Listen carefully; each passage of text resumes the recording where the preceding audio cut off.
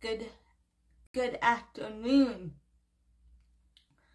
Welcome to Never Alone Singles Ministry.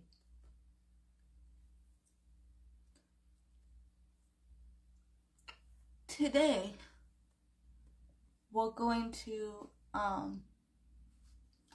be introducing a new group. We are going to start with prayer, and then we will dig into the Word of God today. A few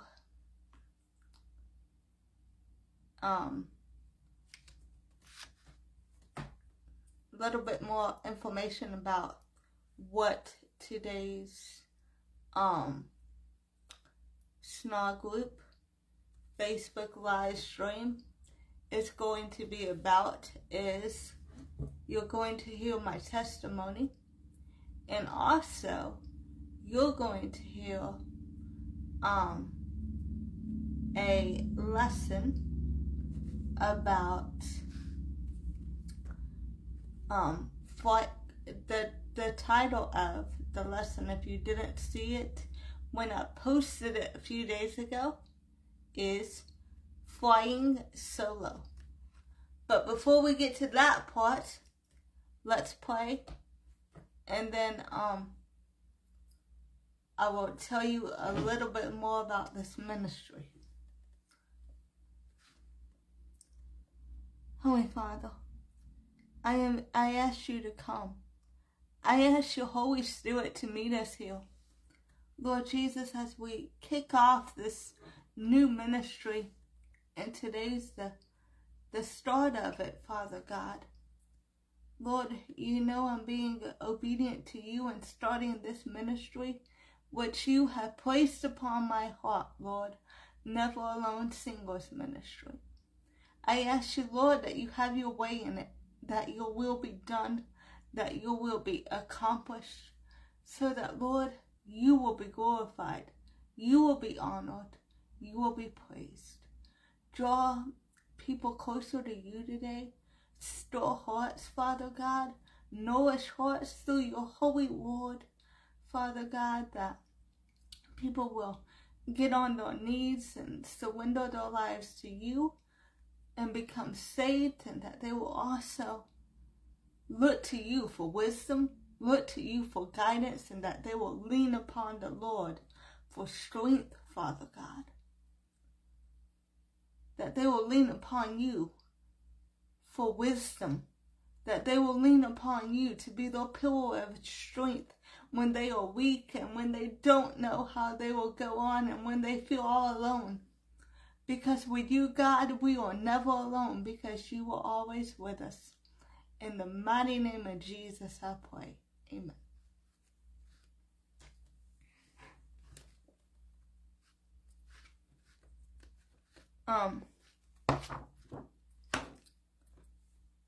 For those of you who haven't attended my Bible study that I do on Tuesdays over at Coffee with the One True King, my name is Sarah Godwell, and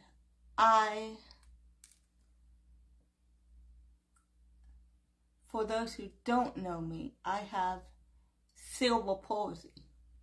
You're going to hear my testimony now. If you look in your Bible, we're going to look in the book of Matthew. Matthew chapter 6, verse 7.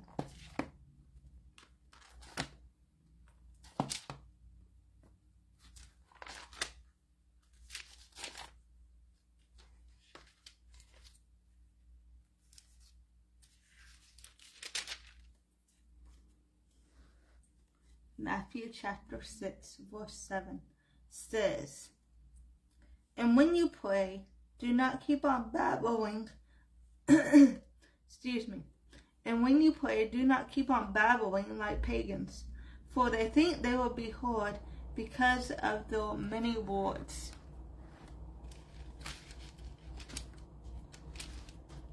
That was the NIV version.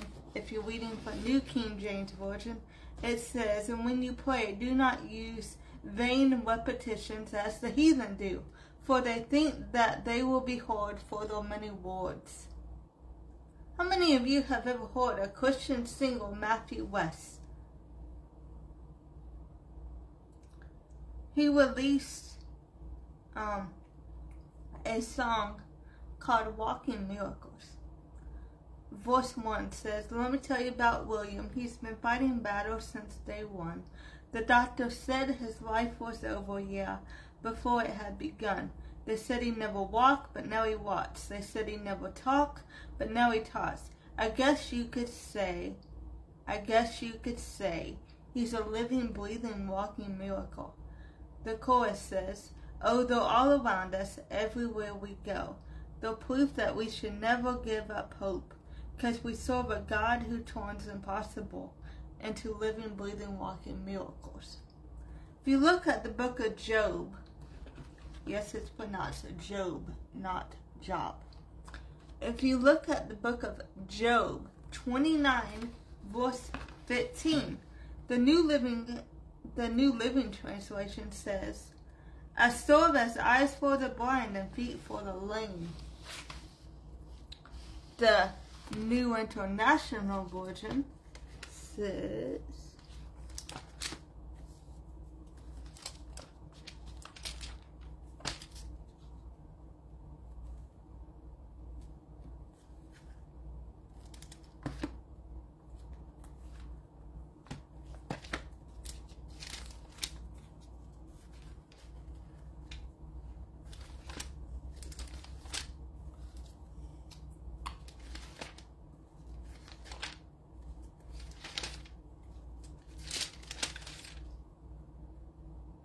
verse 15, chapter 29, says,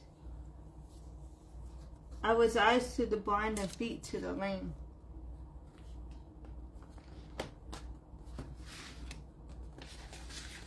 I like to compare translations so that people can see the little bit of difference, even in a word or two, can sometimes help you understand it better. People understand different translations, the context, better than they do, for instance, King James Version. Nothing wrong with King James Version. You can read any version you'd like. But just some people understand the different versions better than they do others, is all I'm saying. You can conquer any obstacle in your life serving Jesus. Speaking of that, my life began differently than many others 32 years ago. My parents asked God for another child. I have an older brother named Chris who prayed for a sister. Talking about the faith of a child, at the age of 4, my mom became pregnant.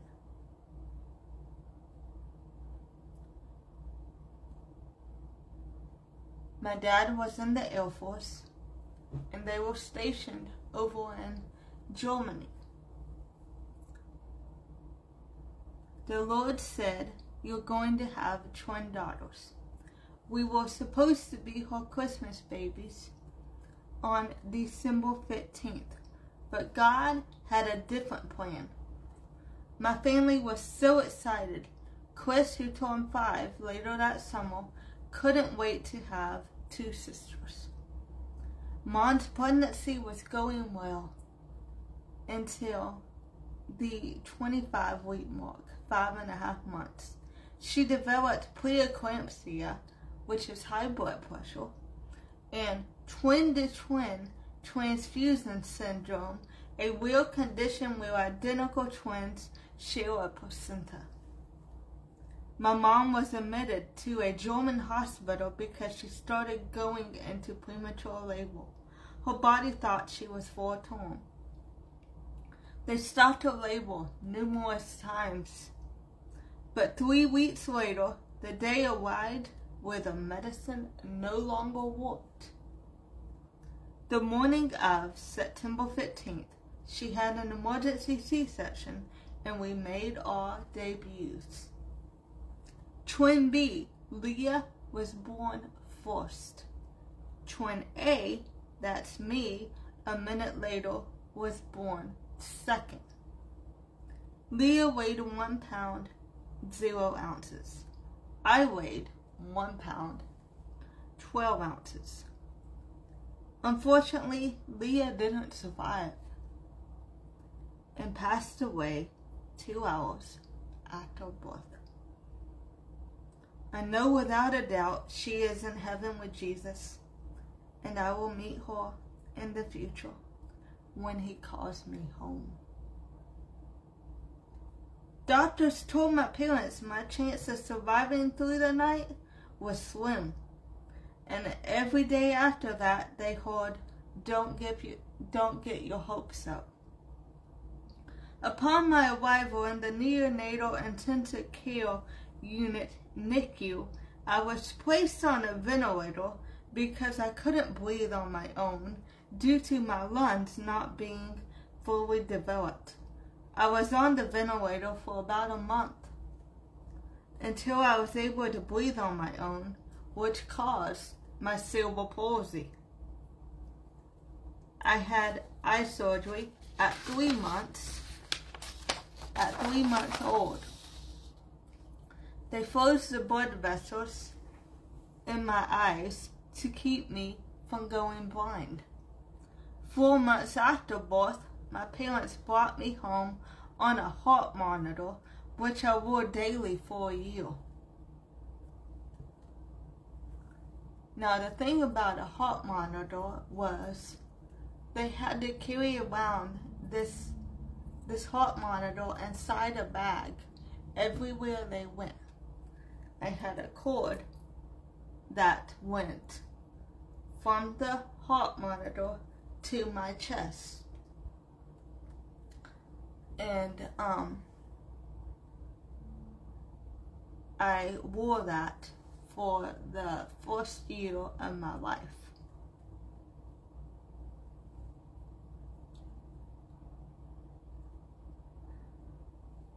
Along the way, they noticed that there were some developmental delays.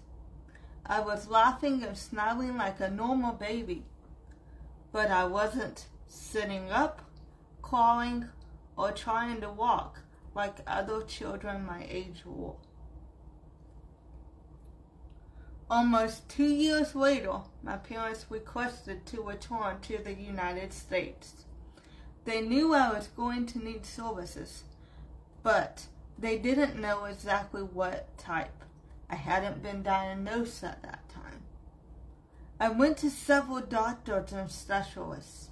At the age of 3, my parents finally received a medical diagnosis. She has cerebral palsy, CP, and is a quadriplegic. I was not born with cerebral palsy, CP. Mine was caused by my brain hemorrhaging after birth from being on the ventilator for a month. It affects my mobility and muscle tone. All 4 of my limbs are involved, particularly my whole right side. Doctors told my parents I would never walk or talk. However, the ultimate physician had other plans, and just goes to show that God can use anyone to serve his kingdom. 2 Samuel 4, verse 4. If you have your Bibles, you can turn there. It's in the Old Testament.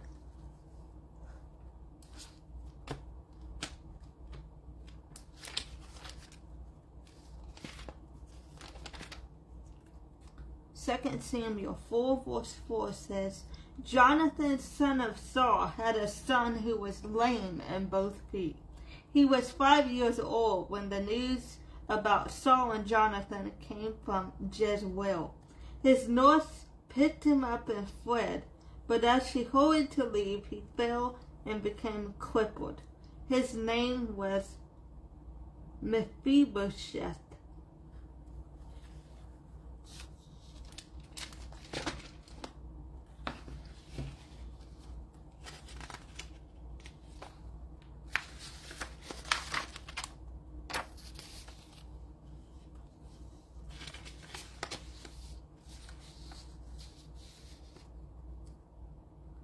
An unknown author says, God isn't in love with a future you. He loves you as you are, where you are. What is it like having cerebral palsy? I'm going to paint this visual for you to imagine. Growing up, school was a struggle for me due to my chronic fatigue. Yes, I still have chronic fatigue. I always learned differently versus someone without special needs. When I graduated high school in 2009, my brother walked me across the stage where I received my regular diploma. I didn't want to use my power wheelchair or my walker that evening, so I asked Chris to walk me. He said I would be honored to do that, Sarah. My staticity is my advantage, which gives me the ability to walk. I have tight heel cords and hamstrings, which is why I walk on my tippy toes at times. Jesus Christ has given me a good life. You ask, how can you say that due to having cerebral palsy CP? My response, I am blessed beyond measure by God. He can use even people like me for His glory. Jesus gives everyone unique individual gifts and talents. It takes swallowing your pride to say, I am grateful for the life He has given me. I use a walker inside and for short distances. If I'm around a crowd of people and going a long distance, like shopping or church, then I use my power wheelchair.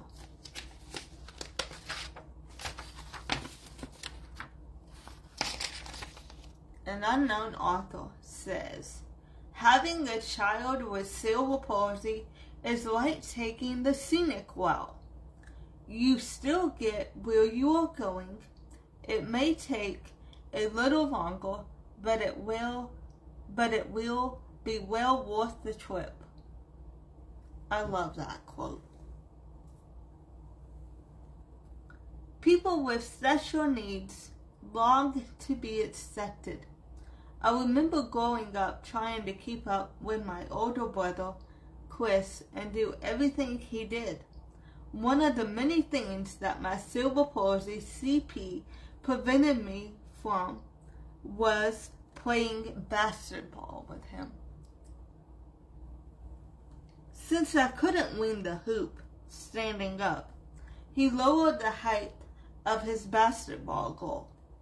Afterward, it was shorter, so I could wing it while sitting in a chair. I remember being ecstatic the first time that the ball went in the hoop. It's humbling to see the Lord's individual plan for our lives unfold. Keep moving forward with Christ. Remember, we're the apple of His eye. An unknown author says, everything that God allows to come our way is always with a purpose. He uses even the greatest error and deepest pain to mold us into a better person. Have you given the Lord your word that you will serve Him for the rest of your life? Christians make promises to their Heavenly Father every day. Then the storms come, they fall short, and sometimes wind and sometimes wind up turning their backs on him, which is a mistake. None of us are perfect. None of us are perfect, and fortunately enough, His grace steps in daily. Anonymous says, whatever it costs, the gospel is worth it. We serve a God who is limitless. After all, Jesus made us in His image. Now you have heard my testimony. The next thing in today's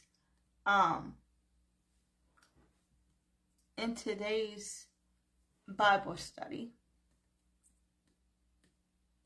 is our lesson titled Flying Solo. Most people think when you're flying solo that you're all by yourself, but you have a pilot named God. You are the co-pilot. Anonymous says, surely God listens, understands, and knows the hopes and fears you keep in your heart. For when you trust in His love, miracles happen. How many of you like to fly? I've done it a few times, but it's not my thing. Sometimes when you're on a plane, you experience turbulence. It's when the plane starts shaking. I remember when I was 22, I took my first flight in the wintertime. The only other time that I have flown was back to the States from Germany when I was an infant. I had no memory of it.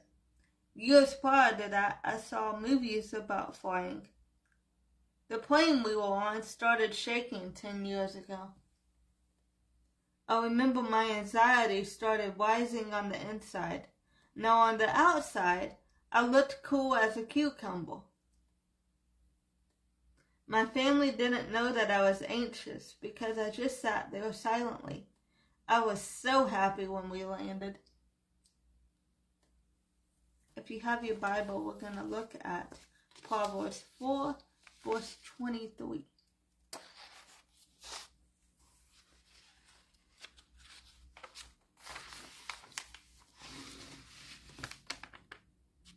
Proverbs 4, verse 23.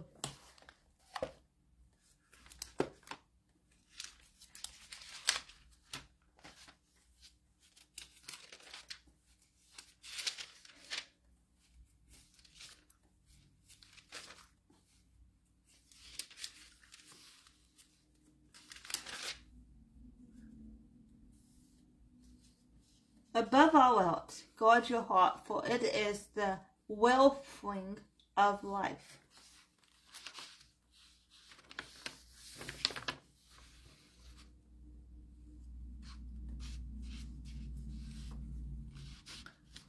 And you may have heard other translations say it like this. Above all else, guard your heart, for everything you do flows from it.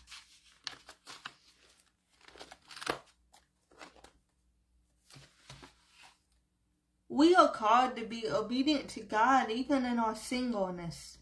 Have you ever submitted your plans and dreams to our Savior? He's longing for you to tell Him you're wide open to Thy will in your life. Thy will means His will. Thy means His. Jesus has a future promise for you far greater than your imagination. He will unveil it on His ultimate timeline. We're going to look at Ecclesiastes, chapter 3, verse 11. Ecclesiastes 3:11.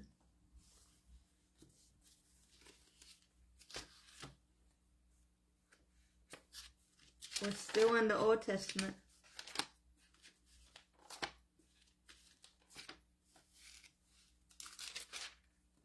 Ecclesiastes 3 verse 11 says, He has made everything beautiful in its time. He has also set eternity in the hearts of men.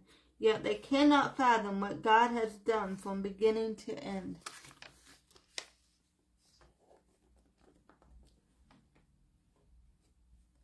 Remember, it's out of our hands. God sits on the heavenly throne, his heavenly throne. Obey him. Your reward from the Lord will be worth the wait. 2 Timothy 3 verses 16 to 17 in the New Testament says this.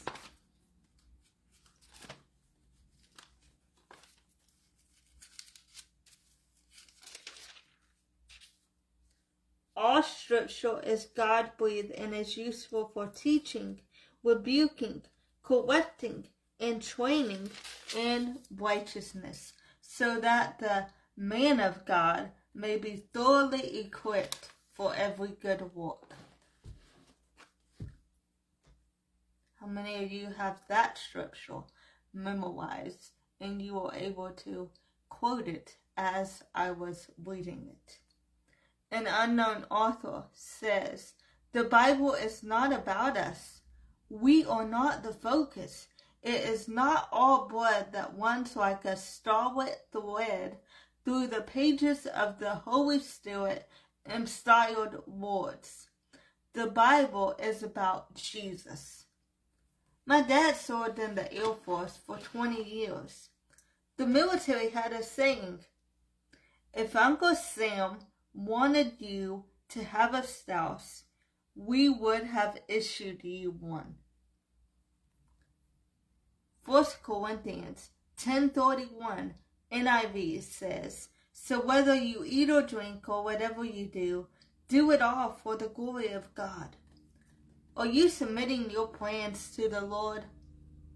Our Abba Father knows his children completely. He supplies everyone's needs before they are even able to request anything. Our Savior would prefer us to not waste his resources.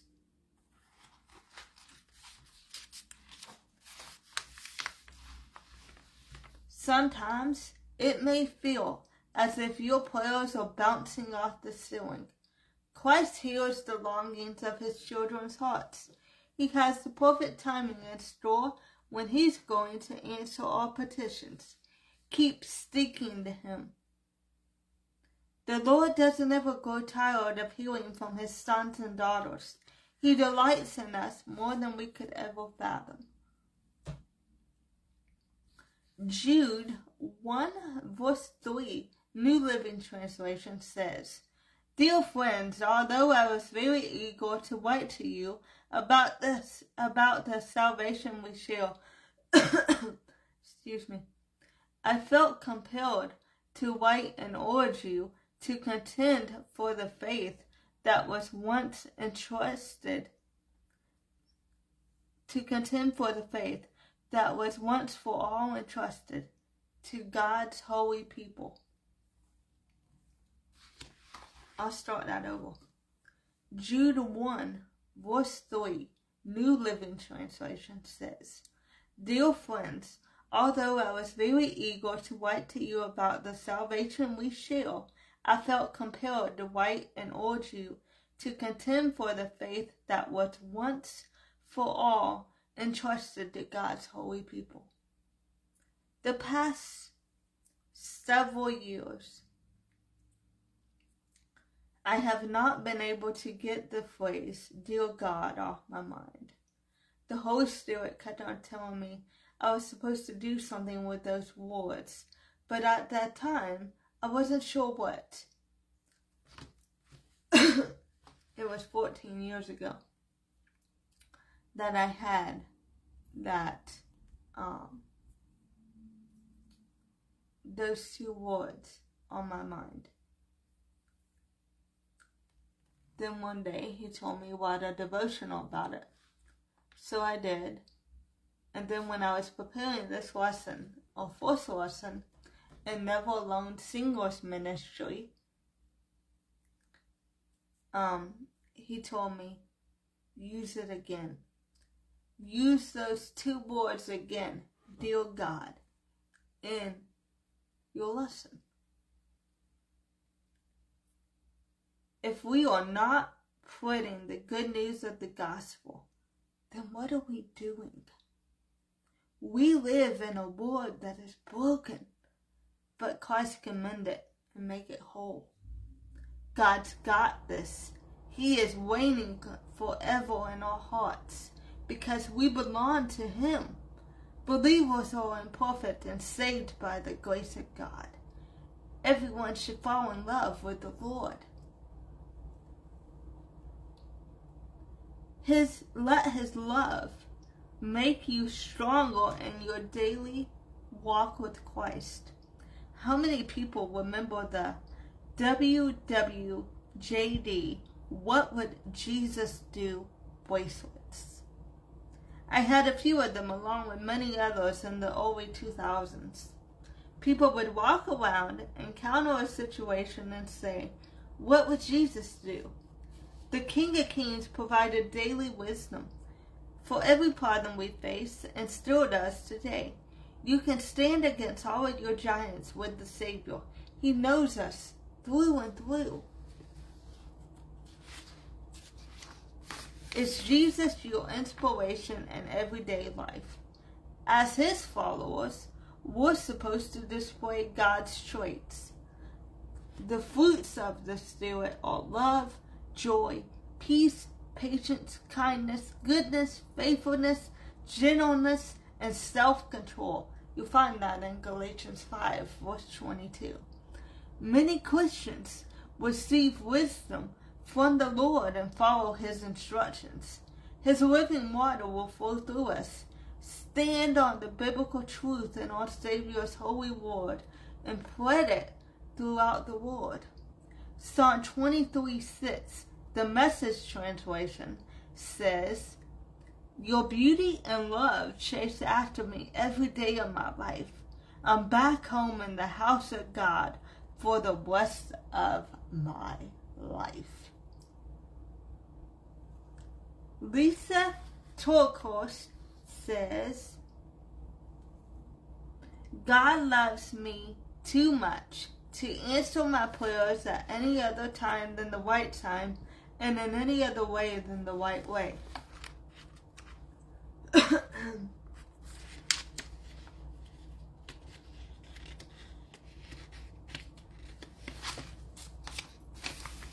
Place your heart in the hands of Jesus today. He holds it and He has the best in store for you.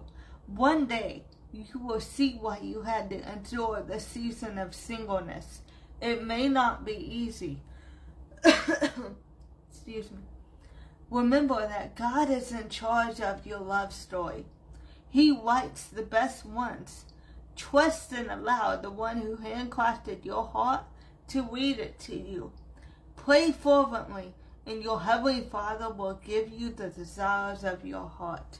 One day, you will look back when you meet them, face to face. You will say these words. They were worth the wait. You were worth the wait. The Lord knew what I needed all along.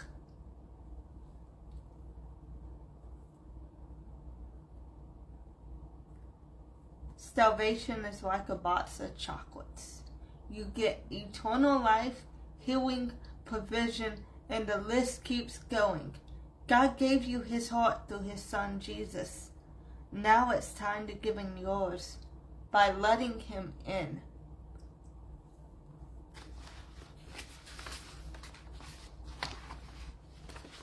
I'm going to share with you the prayer of salvation.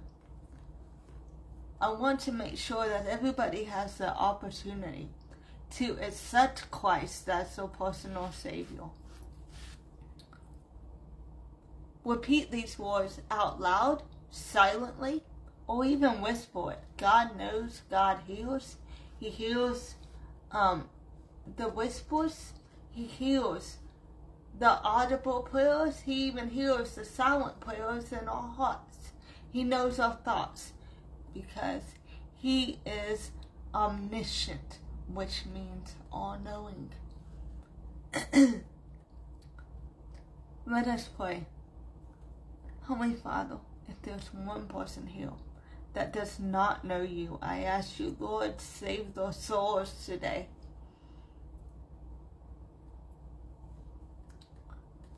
In the mighty name of Jesus, amen.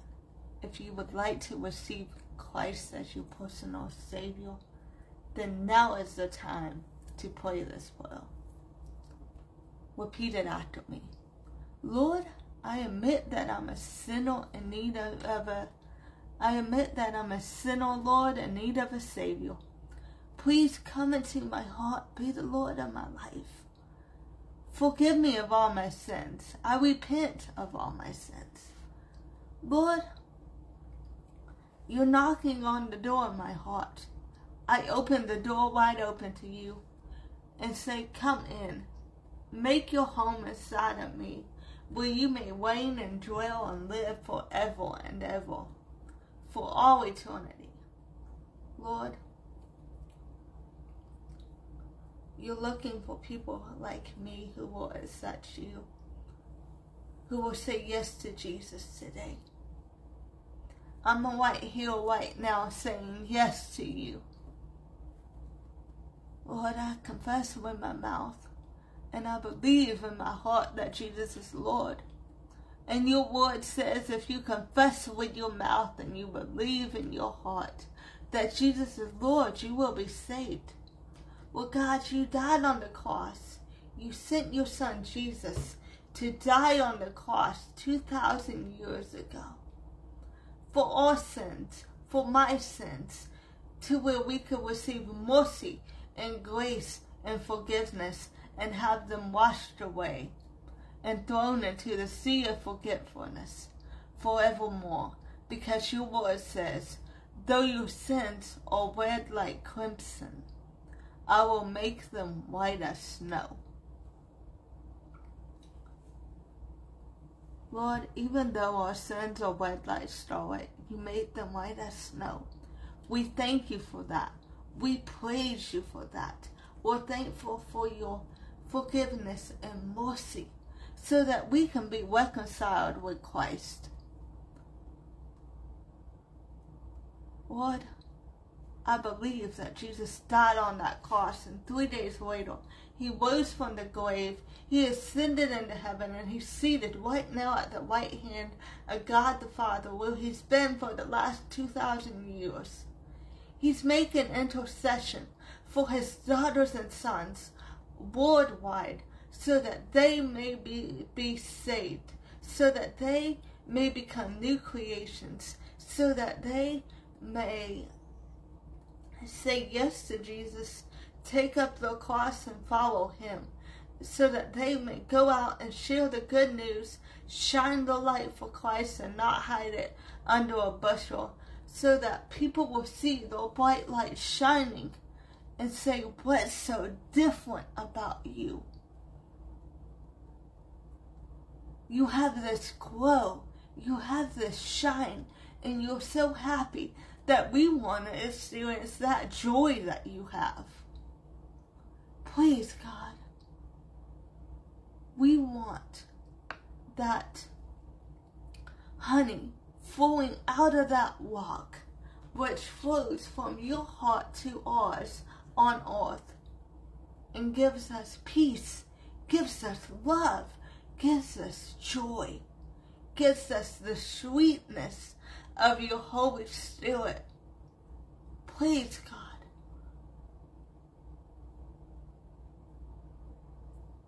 stir hearts so that more people will get saved. Thank you, Jesus, for saving me today and making me a new creation. Thank you, God, for letting people rededicate their lives to you today and get off the unrighteous path and get on the righteous one which leads to life.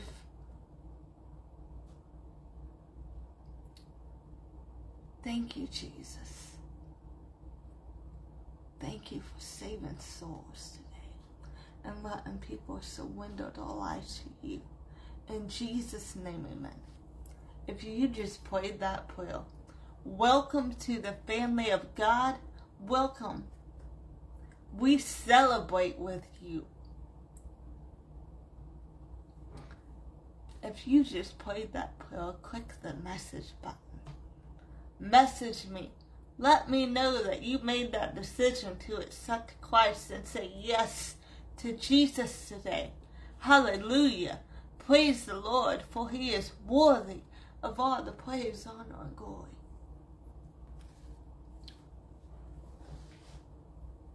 If you enjoyed today's lesson, click the share button. Share it on your profiles so that other people may hear about the Word of God, so that they may be encouraged in their season of singleness and that they can draw closer to the Lord. We are also on YouTube. Our channel is Never Alone Singles Ministry, just like our Facebook group. And you can subscribe to that today. I'll post a link in the comment section, and I'll also share it on the group for those who may not have seen it in the past week and a half.